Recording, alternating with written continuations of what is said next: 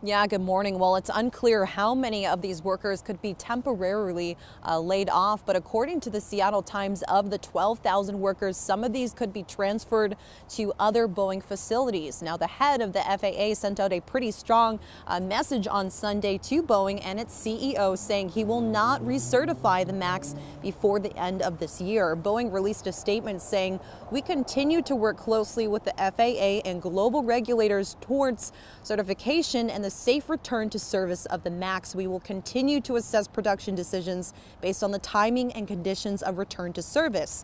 King 5 aviation expert Glenn Farley says Boeing has resisted halting production to this point because of so many moving parts.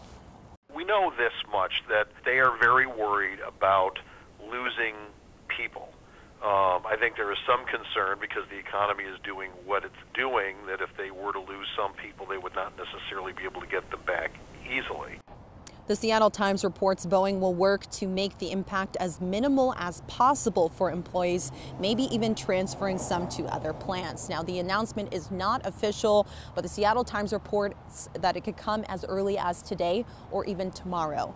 I'm live here in Renton. Kiara Elfallen, King 5 News. Boeing stock down quite a bit in pre-trading, too. We'll have to watch that. Kiara, thank you.